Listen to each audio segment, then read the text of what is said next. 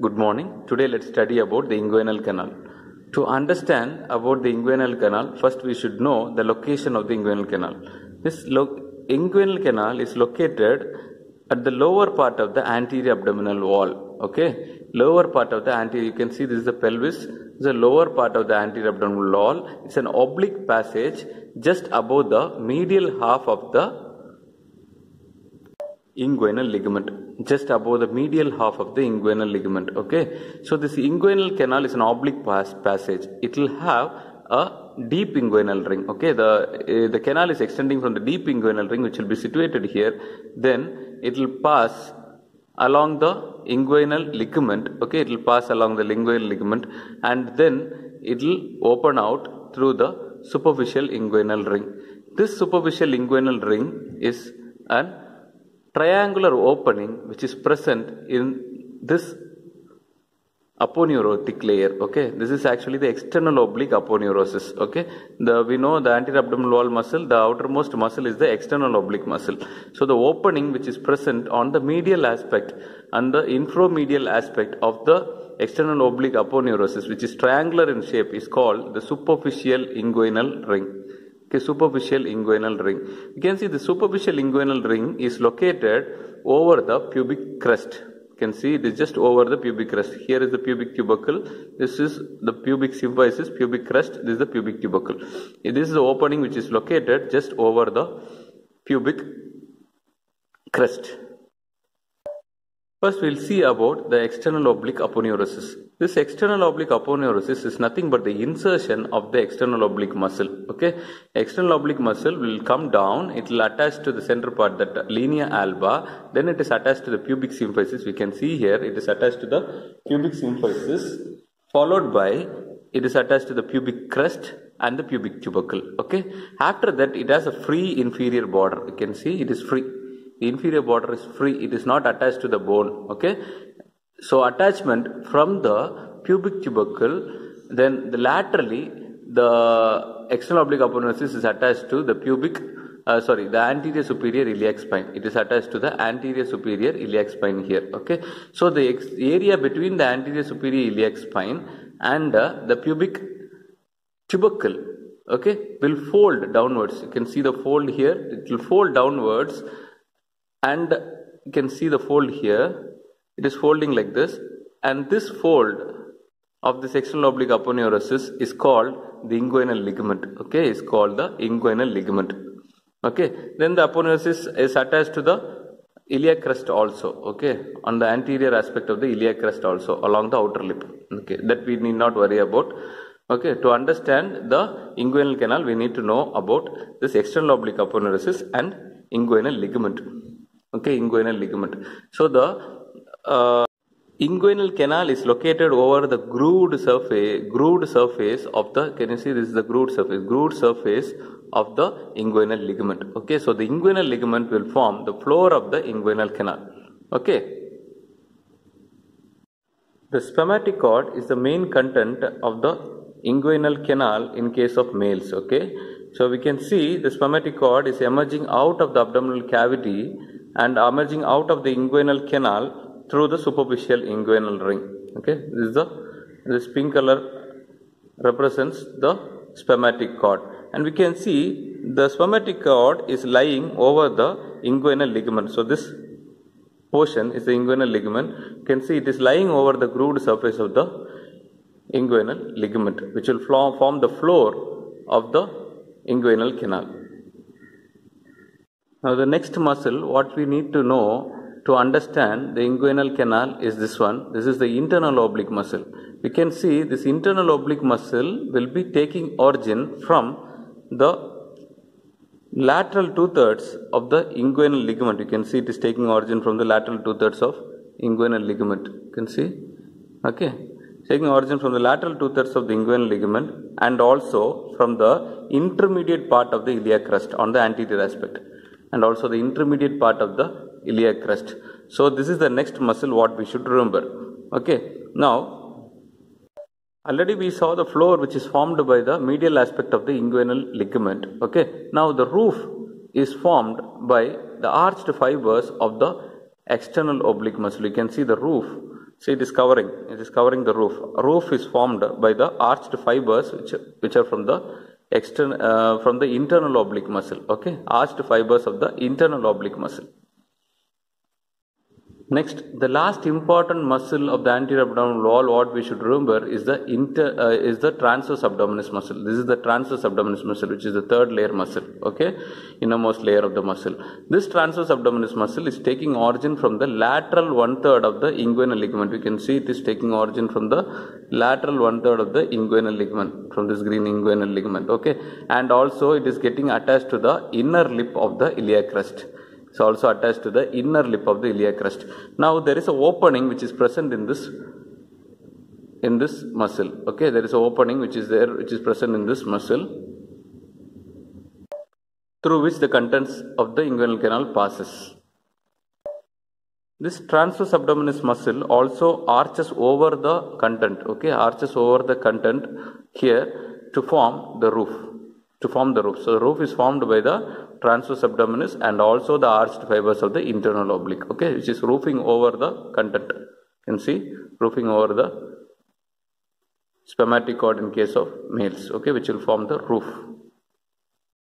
Now the last layer, what we should remember, is this facial layer. Okay, this violet color structure represents the facial layer. This is the fascia transversalis. This fascia will be covering the inner surface of the abdominal muscles, and also it will continue as the iliac fascia. We can see continuing as the iliac fascia.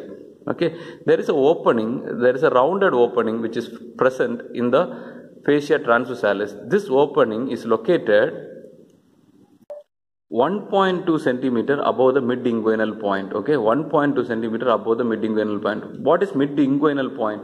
It is the midpoint between the pubic symphysis and the anterior superior iliac spine. Pubic symphysis and the anterior superior iliac spine. The midpoint is called mid-inguinal point. If you take 1.2 centimeter above the mid-inguinal point, that will be corresponding to the opening which is present in the fascia transversalis, and this opening is called the deep inguinal ring. Since it is deeply placed, it is deep inguinal ring. Now the inguinal canal is extending from this deep inguinal ring up to the superficial inguinal ring. So this is the extent of the inguinal canal. This deep ring is located just lateral to the inferior epigastric artery. The inferior epigastric artery will be arising here and it will be passing like this. Okay, so this deep ring is also, we can tell it is present lateral to the inferior epigastric artery. Now we have completed the model of the inguinal canal. Okay, now we will see the boundaries and extent. Just the extent is from the deep inguinal ring to the superficial inguinal ring. Okay, now we will see the boundaries. First we have the floor, which is formed by the inguinal ligament. Okay, floor is formed by the inguinal ligament. We can see the green color structure and the spermatic cord is lying over it. So the floor is formed by the inguinal ligament, and the medial end, the floor is also formed by the lacunar ligament. Okay, only in the medial end the floor is also formed by the lacunar ligament. Then coming to the roof is formed by the arched fibers of the internal oblique and also the arched fibers of the transverse abdominis muscle. Okay, these two muscles. Okay, so the second layer muscle and the third layer muscle, the arched fibers of the transverse abdominis and the arched fibers of the internal oblique, which will form the roof. Now coming to the anterior wall. Okay, we have made this aponeurotic layer, that is the external oblique aponeurosis with green. Okay, which will form the inguinal ligament. Okay, so that forms the anterior wall. Other than this, anterior to this we have the skin superficial fascia. So the skin superficial fascia and the external oblique aponeurotic layer will form the anterior wall. Other than this, if you see, the canal is extending from here. Okay, the canal is extending from here. So this layer, see, is also present anterior to the canal. Okay, this layer is also present. So lateral 1/3 of the canal is bounded anteriorly by this muscle also. Okay, so the lateral 1/3 of the canal is bounded anteriorly by this muscle also. That is the internal oblique. So the anterior wall is formed by the skin superficial fascia and the external oblique aponeurotic layer to the full extent. Okay, then only in the lateral 1/3 it is also bounded anteriorly by this muscle, that is the internal oblique.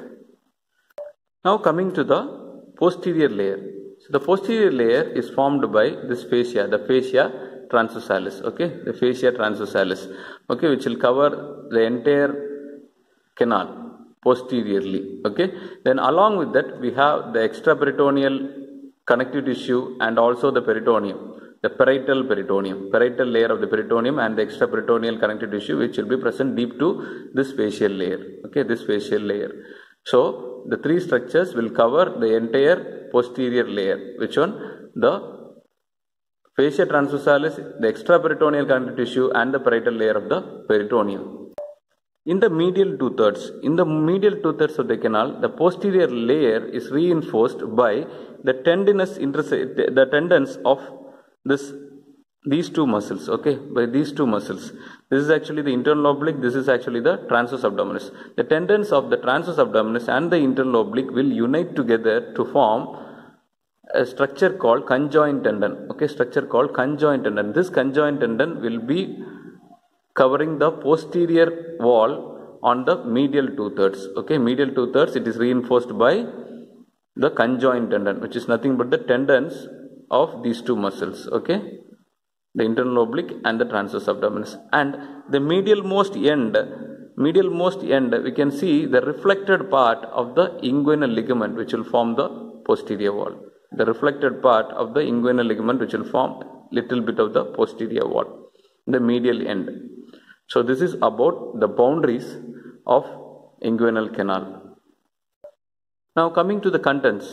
So the main content of the inguinal canal is the spermatic cord in case of males and the round ligament of uterus in case of females. So this is actually the male model. So we have the spermatic cord here.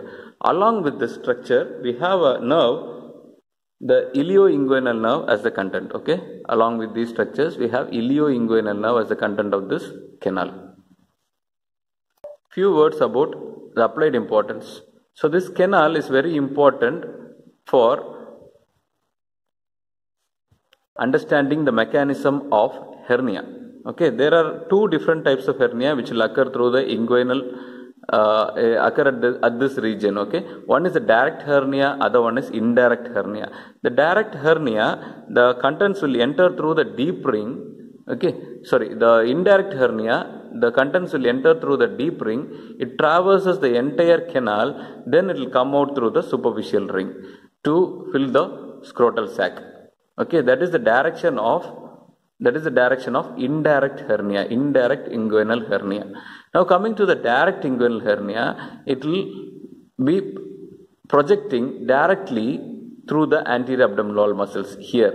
Okay, always the position of direct inguinal hernia will be medial to the inferior epigastric vessels. Okay. Hope this video made you understand the complicated path of this inguinal canal. Thank you.